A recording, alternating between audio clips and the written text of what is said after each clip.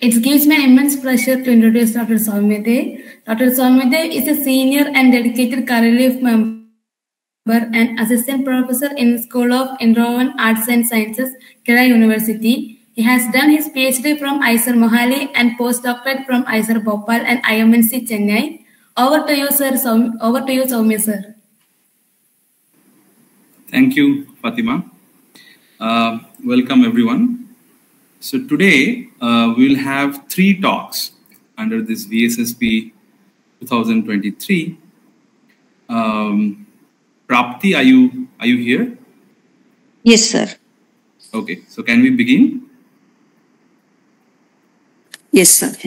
Okay, so we have with us Prapti Tala from IIT Gandhinagar. She is an MSc student there. She will be speaking on Frustenberg's proof for infinitude of primes. Over to you, Prapti. You may begin. Yes, sir. Good morning, everyone. Today, the topic of my seminar is Frustenberg's proof of infinitude of primes. So, as we all know, what are prime numbers? A prime number is a number which is greater than 1 and which has only 2 positive divisors, that is 1 and the number itself. So, we can say 2, 3, 5, 7 are all examples of prime number. But every time we think whether these numbers are infinite or is it finite. So here is the topic that there are infinite number of primes.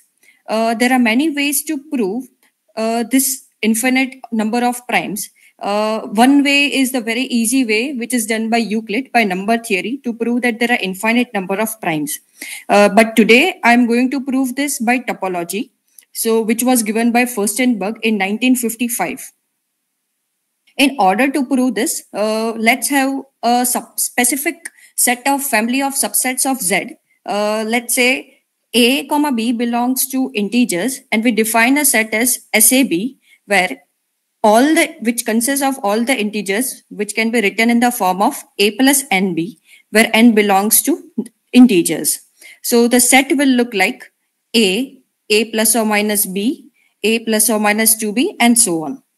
So by looking at the set, can we observe how the elements of this set look like? Like every element in this set, there is a difference of B. So by looking at this, we think that these elements look like an arithmetic progression, but this is not an arithmetic progression because in AP, we have a fixed element and all the elements next to them will be with some difference. But this is not an arithmetic progression, but it looks like AP. So here we will be looking upon some observations of the set SAB, which will be helpful in proving my theorem. So for what values of A and B is SAB an empty set? So by looking upon this set, we can see that SAB can never be an empty set because A always belongs to SAB. So SAB is never an empty set. And for what values of A and B is SAB a finite set? To make SAB as a finite set, since A and all the elements on the left side and all the elements on the right side are infinite, to make it a finite set, for taking the value of B is equal to 0, I will be getting only an element A in the set SAB, which makes my set SAB a finite set. So there are only 2 possibilities, that is, the set SAB can be either a singleton set when B is equal to 0 and infinite set when B is not equal to 0. We'll be using the fact that we'll not be taking B is equal to 0 in SAB set, which is not because a singleton element in SAB, that is singleton A, will not be helpful in proving my theorem. So we'll be neglecting the case when B is equal to 0. For A is equal to 0, my set SAB will be S0B. Can you see that S0B has some more structure, not just a subset of Z, but some more structure? Like S0B will be all NB such that N belongs to Z, which can be written as BZ. So S0B is a subset of Z, but there is some more structure. S0B is basically BZ, which is a subgroup of Z having a binary operation as normal addition. Okay. S0B is equal to SAB is equal to S of A minus B. So by looking upon the set SAB, if I replace B by minus B, then I will be getting the whole set same as SAB. So SAB and SA minus B are the same sets. From now we'll be assuming to take B all the natural numbers which are greater than 1. Why? Because for B is equal to 0, which is not used for me in the proof, since all negative numbers and all positive numbers sets are same, so I will be neglecting all the negative cases also. And why are we excluding 1? For that we'll be taking an observation that if I take set Sx1, then it will be similar to the set Sy1 for any x comma y belongs to integers. Why? Because the set Sx1, here my difference is B is 1 and the set Sx1 will be looking like x plus or minus 1, x plus or minus 2 and so on. We can observe that in this set there is an element and all the consecutive elements of this set will be having some difference 1. So this Sx1 will be giving me the whole set as Z. So if you take any x belongs to Z, Sx1 will be giving me the whole set of integers, that is Z.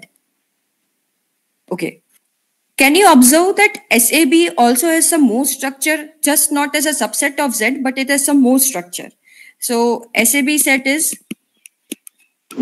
A plus NB, where N belongs to Z. As we have seen that S0B is BZ. Similarly, SAB can be written as A plus BZ. You can see that BZ is a subgroup of Z having binary operation as normal addition. And if I add A, this will be a coset, left coset of Z.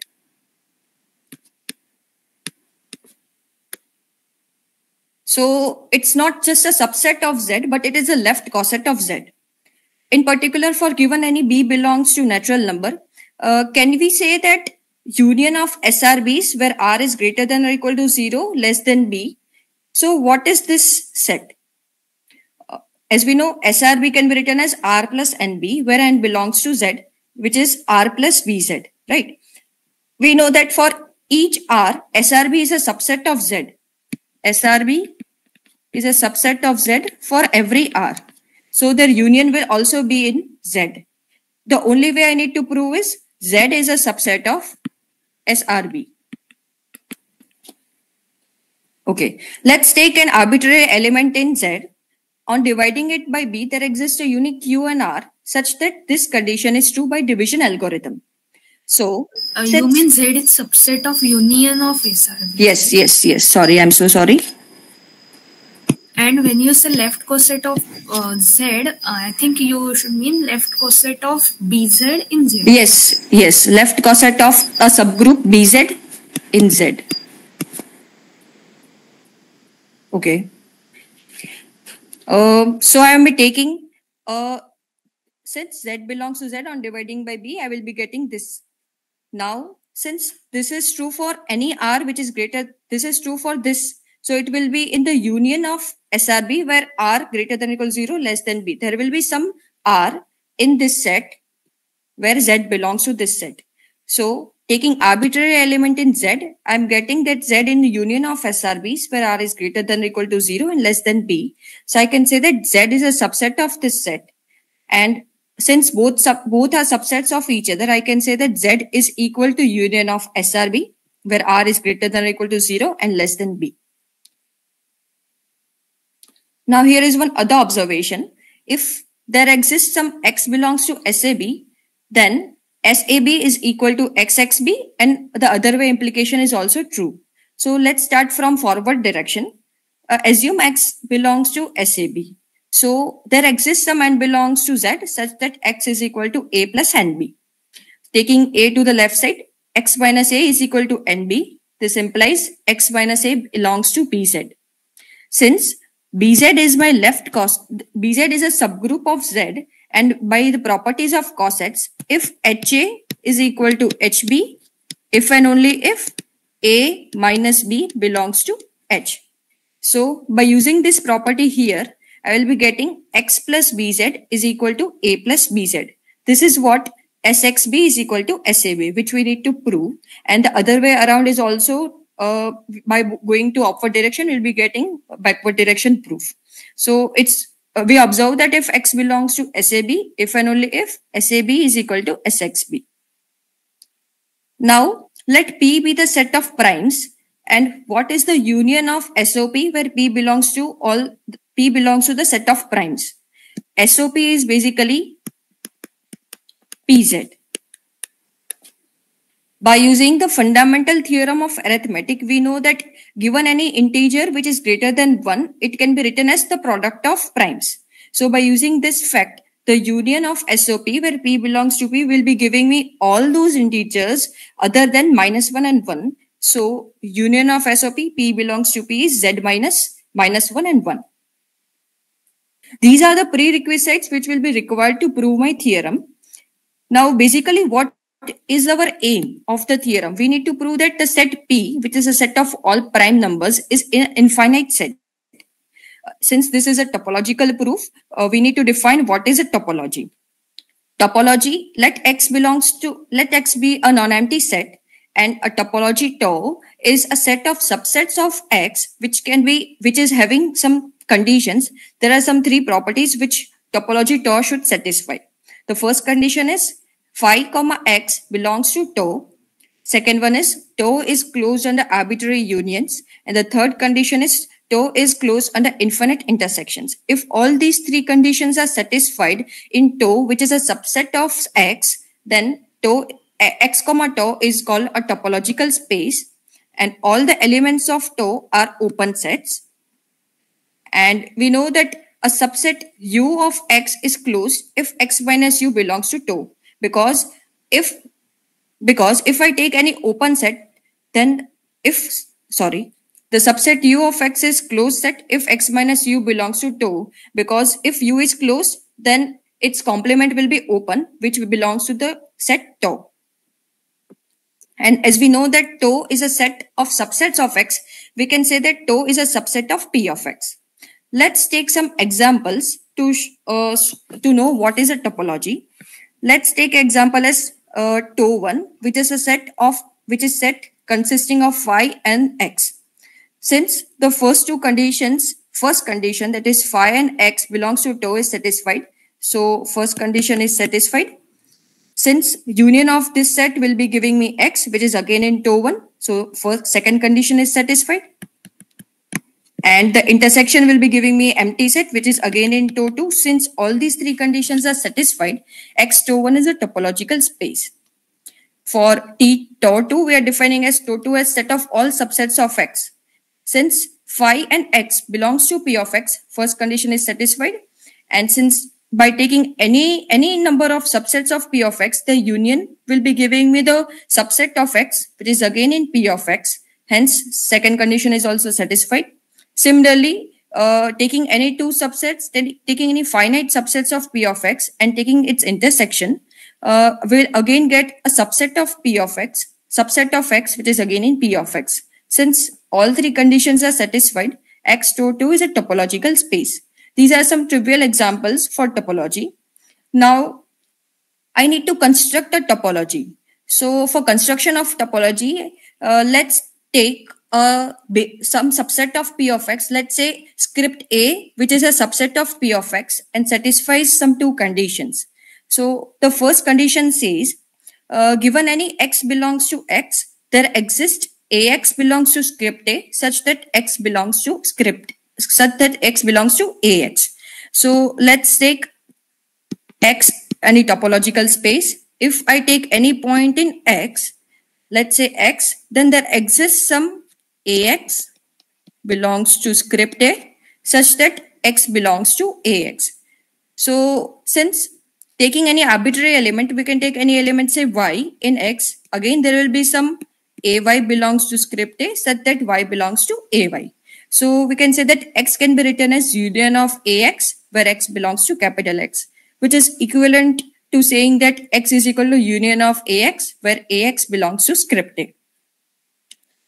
The second condition says that if X belongs to X and A1, A2 belongs to script A, with X belongs to A1 intersection A2, then there exists some A belongs to script A such that X belongs to A, which is a subset of A1 intersection A2.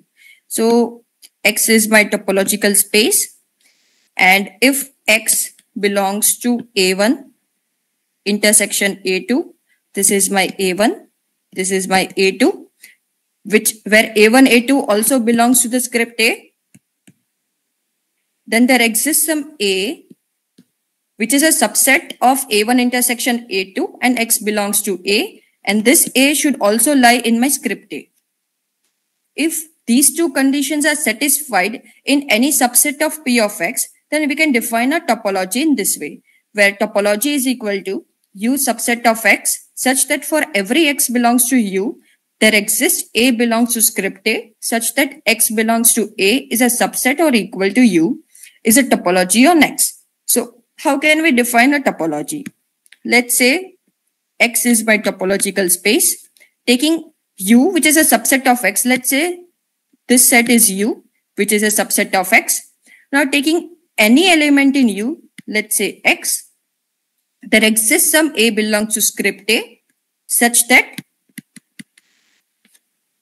X belongs to A and the whole set A should be a subset of U, then the collection of all those sets U, which are subsets of X, will be in the set topology. In this case, we say that the topology tau is generated by a generating set script A. Okay, up till here, it's clear to everyone?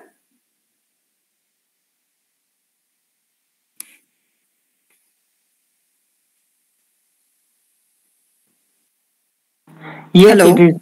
Yes, clear. Okay. Okay. So now the main theorem comes from this place, that to construct a topology tau on set X, we are defining a set X as Z. We are defining a topology on Z and taking the script A as script B. And what does script B consist of? Script B consists of all those elements SAB, where AB belongs to Z and B is greater than 1. I am taking my script B as this set. Okay. For taking this element, for defining a topology on Z, we need to check the first two conditions, that is first condition and the second condition for script B. So if I take any element in Z, then it is easy to show that X belongs to SX3 belongs to B script. That is, taking any element in X, that is any element X belongs to the set X, which is my Z, I should find an element in B script such that X belongs to that element in B script. So I found that element, that is SX3, because SX3 will always contain X, X plus or minus 3, X plus or minus 6 and so on. So always X belongs to this set. So I found an element SX3 in B script. So first condition is verified. For second condition, if X belongs to SAB intersection SCD, then there exists some alpha beta belongs to Z with beta greater than 1 such that X belongs to S alpha beta, which is a subset of SAB intersection SCD. So I need to find what is my alpha and what is my beta, and S alpha beta should belong to my script B. So we make an observation. Let's say if D divides B, then SAB is a subset of SAD. This is obvious. Let's prove this. Let's take an example to show this. Suppose 2 divides 3, 2 divides 4. So we can say that SA4 is a subset of SA2. Why? Because this set consists of all the elements which are multiple of 4 itself and which are not, let's say A plus or minus 2, A plus or minus 4 and so on. And this set consists of A plus or minus 4 and so on. So this set is a subset of this set. So this condition is true. Taking this condition, if X belongs to SAB intersection SCD, then this implies X belongs to both of the sets. Since X belongs to SAB, we can say that SXB is equal to SAB, and X belongs to SCD. This implies SXC is equal to SCD, which we have already proved upstairs. Now, since SAB and SCD can be replaced by SXB and XC, so we can say X belongs to SXB intersection SXC.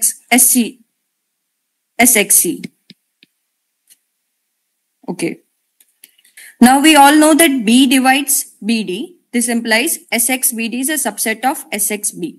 And D divides BD implies SXBD is a subset of SXD. Taking both these conditions. Hi, Prapti. Should it be SXD? You mean, or SXC is yes. SXD is equal to SCD. So it will be SXD. Sorry, sir. Okay. Taking both these conditions together, I can say that SXBD is a subset of SXB intersection SXD. SXD, correct. Now, since from this condition, I can say that SXBD is a subset of SAB intersection SCD. This is what I need to find. Now I need to show that should be greater than 1. It is obvious because SAB belongs to B script and SCD also belongs to B script. This implies B is greater than 1 and D is also greater than 1. This implies BD is greater than 1. So I can say that SXBD belongs to B script. This implies X belongs to SXBD, which is a subset of SXB intersection SXD, which is SAB intersection SCD. So I found my element in B script where X belongs to that element is a subset of SAB intersection SCD. So both the conditions, that is 1 and 2, are satisfied for the set B script, which is a subset of Z. Now we can define a topology. So topology tau is equal to U subset of Z such that for every X belongs to U, there exists some BX belong to script B such that X belongs to BX is a subset or equal to U is a topology on Z. So we have defined a topology tau on set X is equal to Z. It is clear that every element of script B is an open set, as any subset of Z which belongs to tau is an open set. Why? Because taking any element from script B will be looking like, let's say B is equal to SAB, where B is greater than 1 belongs to script B. Right. So it says that we can take SAB as an element of topology. Why? Because for given any X belongs to SAB, there exists some BX belong to beta. I can replace BX by SAB such that X belongs to SAB, which is a subset of SAB. So every element of script B is an element of topology tau. Therefore, it is an open, topology tau is an open set. This implies SAB is also an open set. Since this is true, for every P belongs to the set of primes, S0P also belongs to the topology tau. This implies S0P is an open set. But it is a surprising thing that S0P is also a closed set as well. Here is the proof for that. We have already defined Z is equal to union of SRPs where R is greater than or equal to 0 and less than P. If I want S0P, it will be S0P is equal to Z minus union of all SRPs where R is greater than 0 and less than P. Since each SRP belongs to my topology tau, then the union should also belong to topology tau. And since it's an open set, the union will be also open. This implies Z minus this set will be a closed set, which is equal to S0P. This implies S0P is a closed set. And here what we have know, S0P is an open set. So S0P is closed as well as an open set. This thing we need to keep in mind. Let's assume P is a finite set. We need to prove P set is an infinite set, but we are proving this by method of contradiction. Let's assume P is a finite set. So P elements of P will be P1, P2 up to Pk. Since the elements of P are prime, I can say that S0P1 union S0P2 union up to S0Pk will be giving me the whole set of integers except minus n and 1. Taking complements on both sides of this equation, I'll be getting intersection P belongs to set P, Z minus S0P is equal to -1, 1. Okay. Now we know that S0P is closed set. So Z minus S0P will be an open set. Since by definition of topology, finite intersection of open sets is also open, this implies the set in LHS is an open set. And since both sets are equal, I can say that the set -1, 1 is also an open set, which is a contradiction as -1, 1 does not belong to my set of topology. Because since each non-empty open set in tau is an infinite set, this thing is very important in this proof. Let's try to visualize. We know that tau, which we have defined is as U subset of Z, such that for every X belongs to U, there exists some B belongs to B script, such that X belongs to B is a subset or equal to U. Let's say, suppose -1, 1 belongs to my set topology tau. So I'm defining U as -1, 1, which belongs to tau. So by definition of topology, for every element in U, there exists some B belongs to beta, such that B belongs to beta and set of elements in B script is SAB, where AB belongs to Z and B is greater than 1. This implies my B will be looking like SAB. There exists some AB where B is greater than 1, SAB, such that the set U is a subset of my set B, and this is, sorry, X belongs to B, which is a subset of U. Now, B is my set SAB, and U is my set -1, 1. Since SAB, here we are considering B is greater than 1, the set SAB is having infinite number of elements. And since B is a subset of U, U should also have infinite number of elements, which is a contradiction since -1, 1 are finite in the set U. This implies the assumption which we have made that the set P has finite number of elements is false. Hence, we can say that P has infinite number of elements. Yes. The observation which you have made here, that let's assume that P is a finite set, is wrong, and hence we can say that P has infinite number of elements.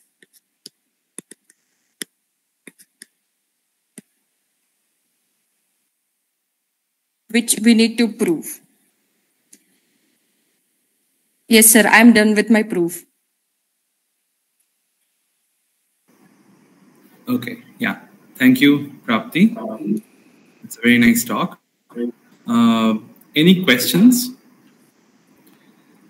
Prapti, what would be a reference for this proof? Sir, I took reference from Professor Kumresan sir's article and his video, and the notes which were shared by Professor Satya, which were the same notes were shared by, this was done by Srijata Dey in, I think, VSSP 2021. Her notes were shared to me. Okay. I want to ask one question. Yeah, please. I mean, if she can share her screen, that slide, then it will be better.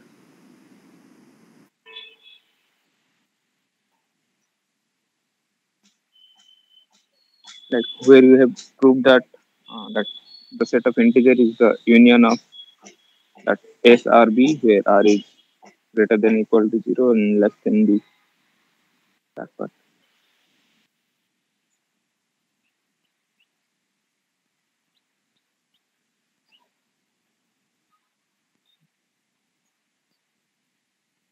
Above maybe.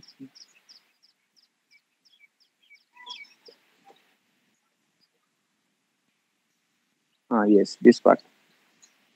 So I mean, can you say something more about this union? You are not like you are muted.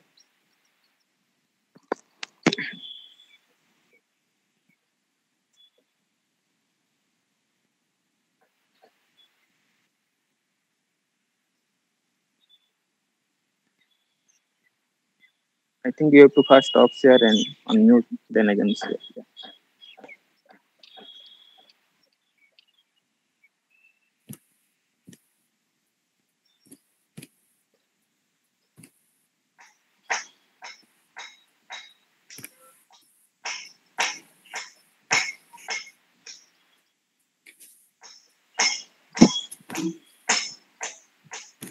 Okay, now is the screen visible? Yes, yes. Okay. This can be also visualized as since the set SRB. No, means I'm not asking the proof. I mean, I'm asking, can you say something more about this union, like some specific property of the union? Like, Yeah, I can say that since we know that SRB is a coset. So coset divides the whole set Z, and union of all distinct left cosets or right cosets will be giving me the whole set Z. So we can also say like this also, instead of proving yeah. both the ways around. I mean, that is okay. Means my question is slightly different. I mean, this set, the collection, this SRB, where 0 is less than equal to or less than B. So, are Yes. there any points common in any two of these sets? No, because since these are distinct left cosets, so there won't be a point which will be common to both of the sets. So, can you say something more about the union now? Disjoint unions, disjoint sets, and the union will be giving me the whole set Z. Yeah, so we call these sets disjoint union of this thing. Yes. And you can prove that also, like, can you prove that in like orally? What like if some element Z belongs to two of these sets, then what will happen? Just one line proof. Okay. If some element belongs to, let's say some Z belongs to SRB intersection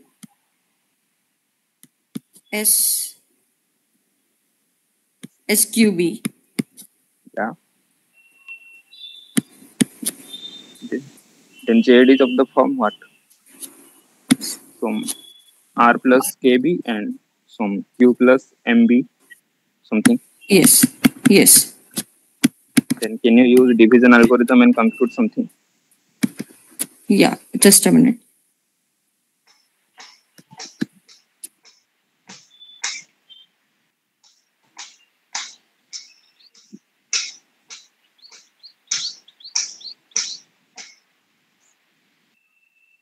What will happen if you divide Z by B and use division algorithm? Z by B, there exist unique elements Q and R such that Z can be represented in this form. Yeah, so this K and M are same and this R and Q are same. So yes. So it is not possible like this. Cannot like be Z cannot be either. It can be in either of the sets, or these both sets will be equal. Yeah. That's all from my side. Okay. Chirag, you have some question?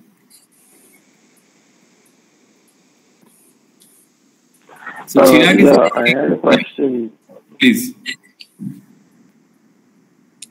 Yes. So we use the fact that every open set which is there, like in our collection, the topology that we took on X, on Z that we took, we use the fact that every open set is infinite. I'm not sure if it was covered that these sets are infinite or no. And I'm sort of looking for a proof, for example. How would one prove something like that? Okay. By the definition of topology, every element belonging to topology is an open set.